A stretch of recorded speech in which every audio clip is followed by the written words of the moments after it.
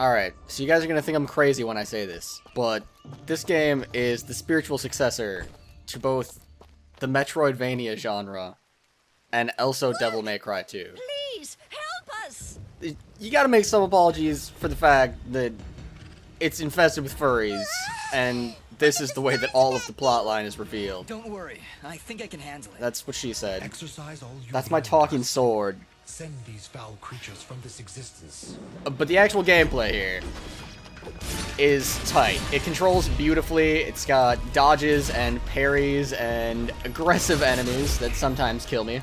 And you know what? I really can't complain. All things considered, this is a very well executed game.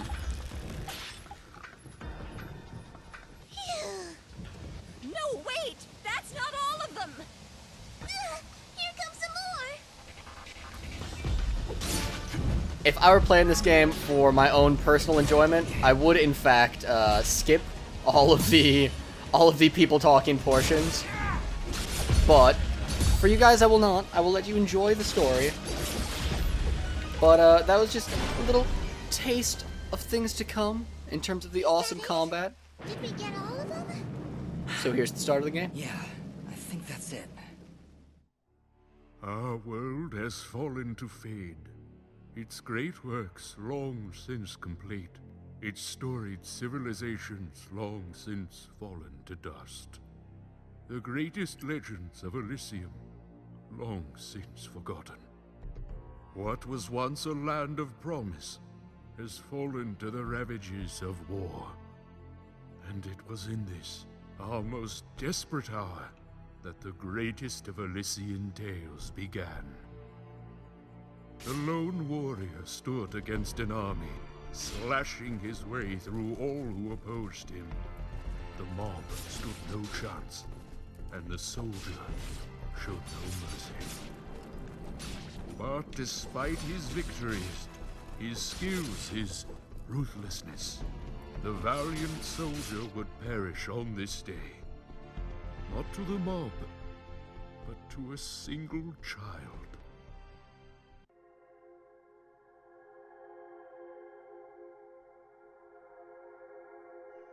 Dust. Dust. Arise.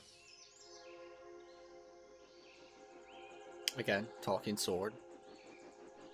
A little bit odd as a character. A talking sword? What are you? Only that which you have summoned. Summoned? How? For what purpose? That I do not know. But we shall learn in time. Now rise and claim the blade of Ahrah. It's a pretty awesome sword. That's at least nice. Stop. Stop right there. And who is she? Me? I'm Fidget, guardian of this sword. No offense, but aren't you a bit, well, small? For a guardian, I mean.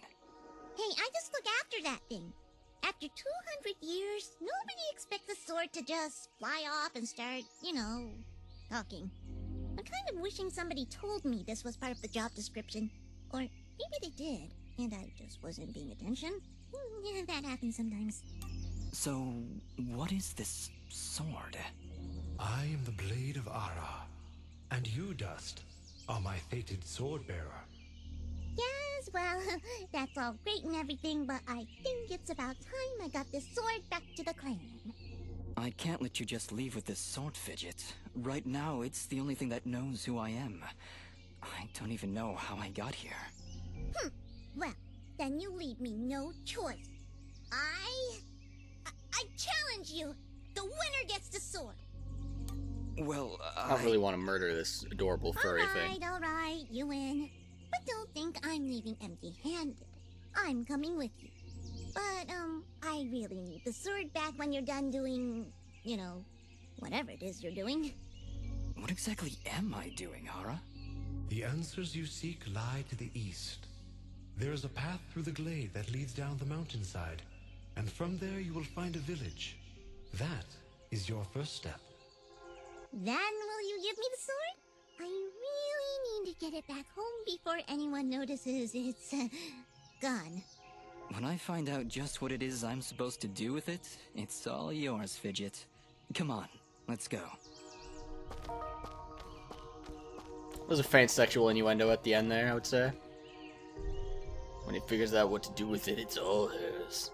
Oh yeah. The glade. It's pretty. It's not trine pretty, but it's pretty. So, you know, you got your jumping and you slashing and you're looking down and looking up. Pretty basic on that level.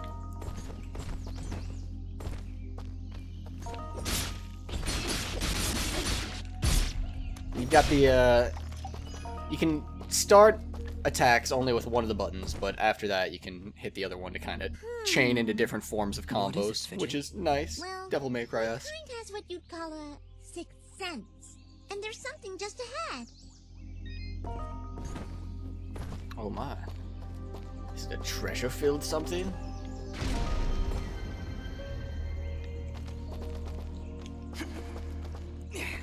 As you can see, it depletes the flaming bar. To dash. But it is fast.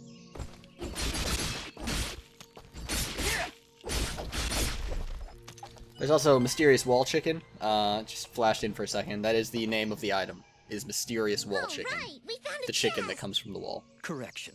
We found a locked chest. Well, what are you waiting for? Smash it open. That would be unwise, Dust. These chests are protected by arcane locks from the last era, and are well beyond my capabilities. I suppose we'll need a key then.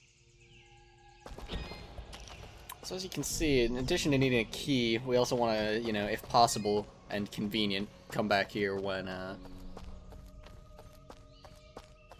we can crawl underneath low-hanging thingies. A little crawl space or whatever there. Oh, Bambi! Die, Bambi, die! Oh. Oh, won't let me murder Bambi.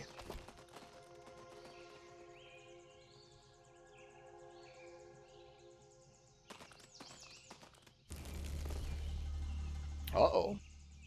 It's monsters. Calm yourself, Fidget. Dust. Focus. Remember what you've learned thus far. No! Mash the buttons! Do something! Yeah, I'm going with that second one. Yeah. See, for such a cute-looking game, the combat is so incredibly well done. Nobody said anything about monsters. Strange. Where did I learn these skills? You wield the blade of Ahrah, and with it, all the skills imbued therein. Hello? Monsters? Is that why I summoned you? To control this power? It is unlikely, Dust, that I would awaken from my slumber for such selfish reasons. There is a village beyond these woods. Perhaps finding it will aid in restoring your memories. And then we'll be in the clear, right? No more monsters? Fidget, I think things are about to get a whole lot worse. And to think, this morning started off so well. At least take these feeble fruits. Something tells me you're going to need them. Alright, got some Feeble Fruit. Feeble Fruit's just a weak healing item. You can press up to manually save in a slot. Cool. Other than that, it's all auto saves, baby. And you can see it teaches you some combos with cool names. That one there I just did is From Whence It Came. Oh yeah. Just did it again there.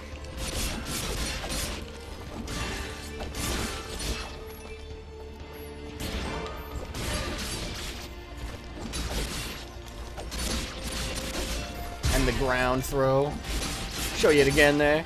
You actually pick out like one of the enemies that you hit and smack them against the ground and deal huge damage to them, in addition to some damage to everything else. Oh, I just kind of like didn't see him there against that tree.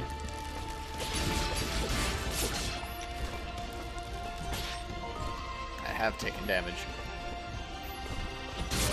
So you've seen this one a few times. That's the one that reminds me the most of Devil May Cry of all of the things in this game.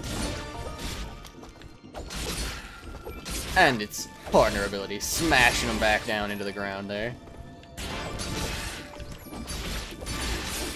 Smash.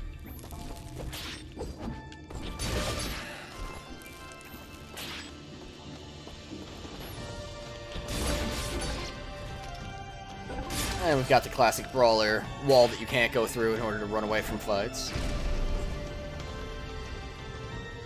Hold here, Dust. You have unlocked a new ability. Bear witness to the dust storm. I like it.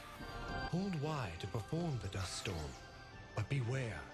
Skilled as you may be, you cannot maintain the storm for long without hurting yourself. In that case, maybe I can help.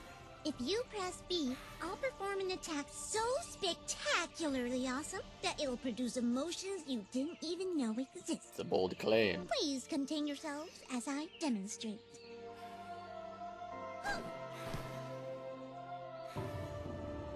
That was, very pretty. Well, maybe I'll just keep the rest of my repertoire to myself. I'm sorry, Fidget. I'm sure it'll come in handy somehow. Actually, Dust, between the three of us, this could be quite useful. The dust storm can manipulate Fidget's projectile into a more powerful attack. Observe.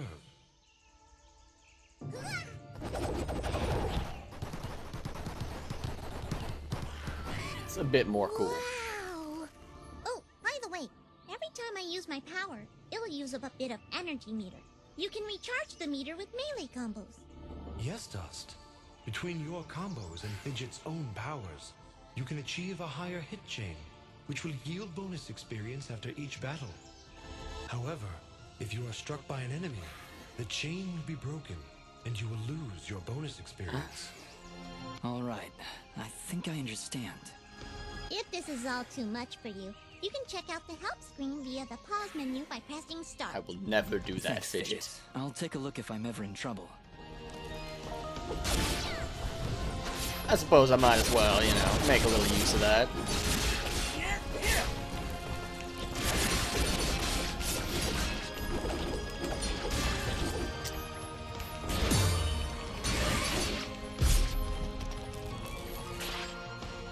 Oh yes, 125 hit chain.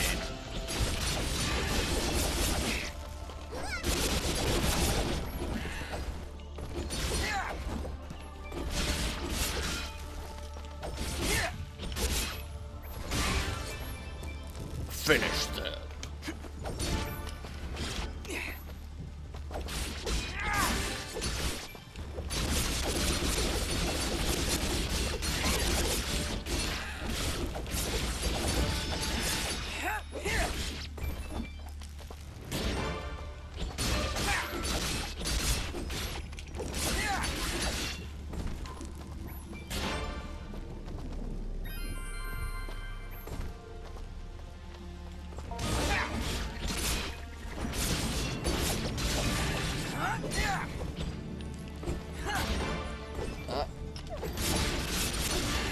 There we go.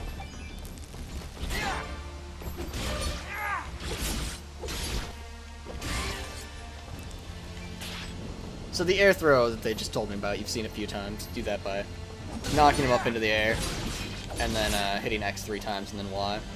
That was not it.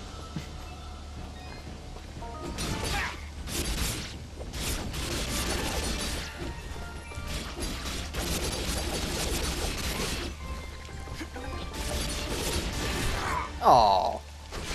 He hit me when I was so far up in the air, though. There it is. If you press down and Y, it gives higher priority to this attack right here. So even if you swing 3 times, you can still do that without throwing. So there's up, and there's down. And there is the possibility to just dust storm the crap out of them.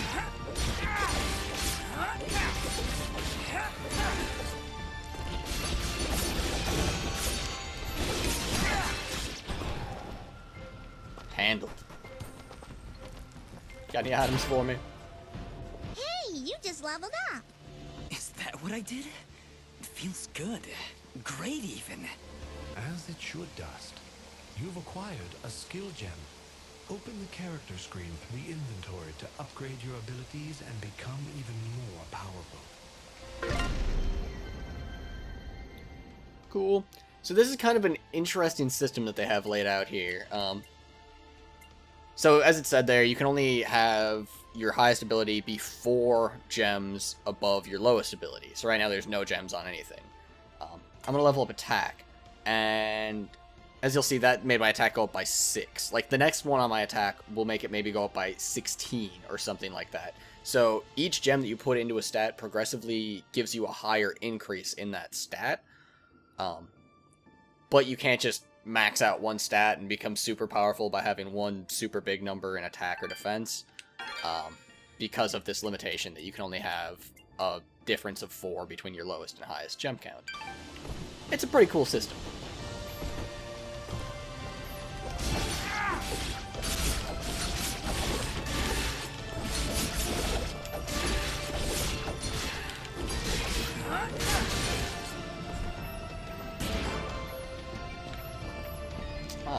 I'm curious about what's down here, but I'm a little worried that I'll just die. Let's see. Oh, it's a treasure chest. And there's a key down here. Oh, so close! Yes, I made it.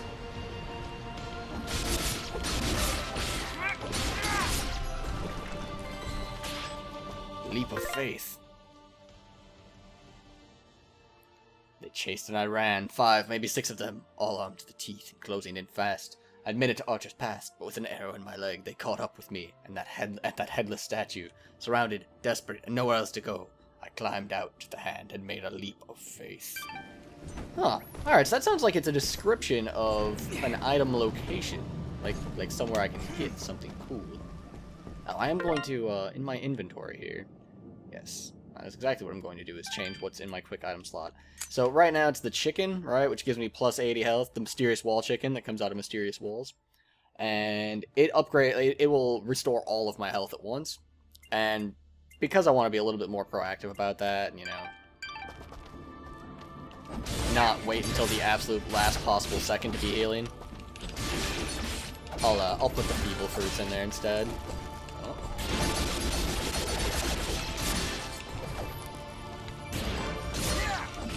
So the dust storm, this thing here, is pretty awesome, and it stops things from hurting you. Like, you know, if they're caught in it, they can't be attacking. Oh, I got hit by that little midget.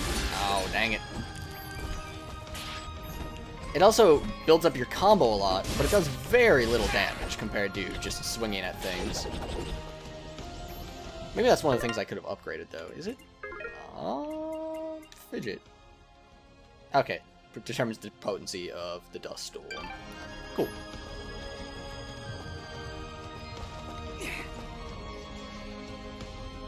Wow. It's really beautiful up here. Yeah. So, any idea where we are?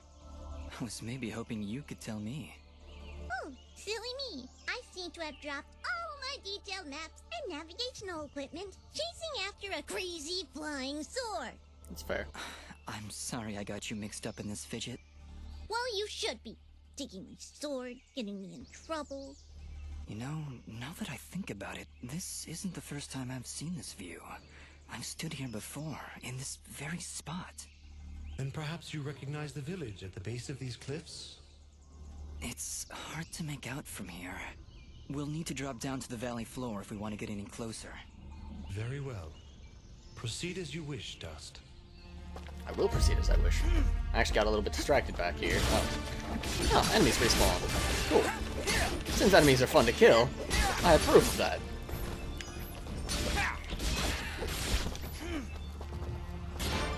Anyhow, back here there was a treasure chest. Of course I want to get that treasure chest.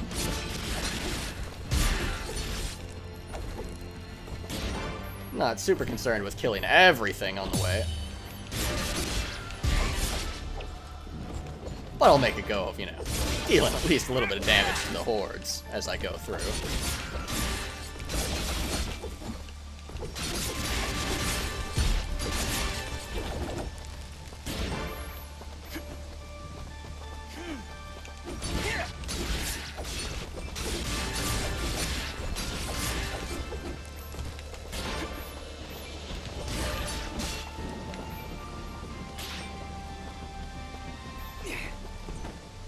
exactly was that? It must have been over here.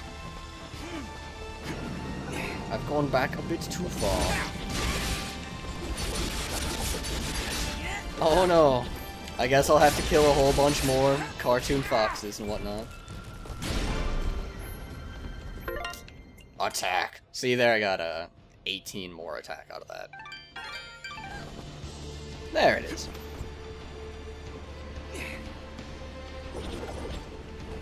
Okay, but I have to drop down. I have to drop down. Okay.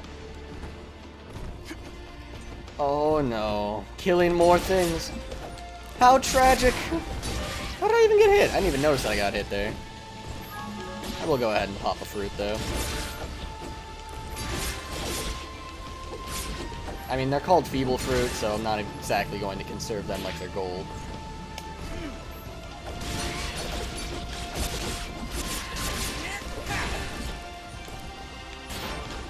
No deal, small guy. The only reason you lived that long is because I thought you were already dead. And this is the little mini game for unlocking chests. Just press the buttons on time and you will be rewarded. Oh, so close. I do have a new vest here. Might as well equip it. I don't think I've got any other noteworthy items though.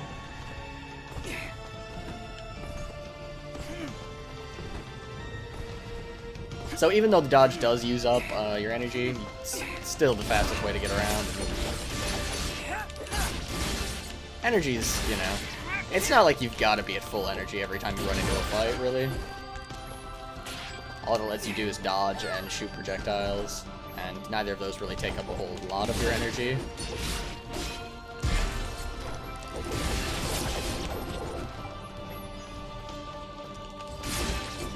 A lot of the items that I'm getting are just ingredients and materials for smithing at the blacksmith. I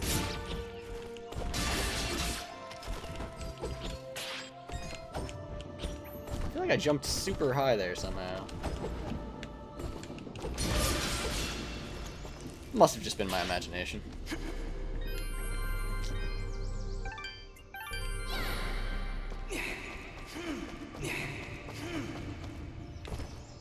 What is down here?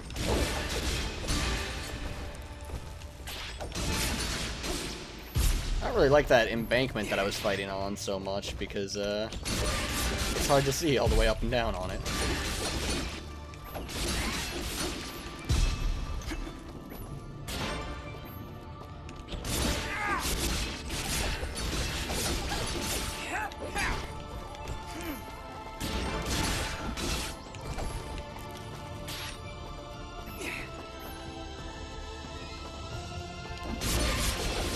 Yeah, this game is outrageously fun in terms of gameplay, if you can get past the cartoony exterior. Which I understand not everyone will be able to do. New ability acquired. And I got a simple pendant blueprint. I got the aerial storm. Ooh, flying.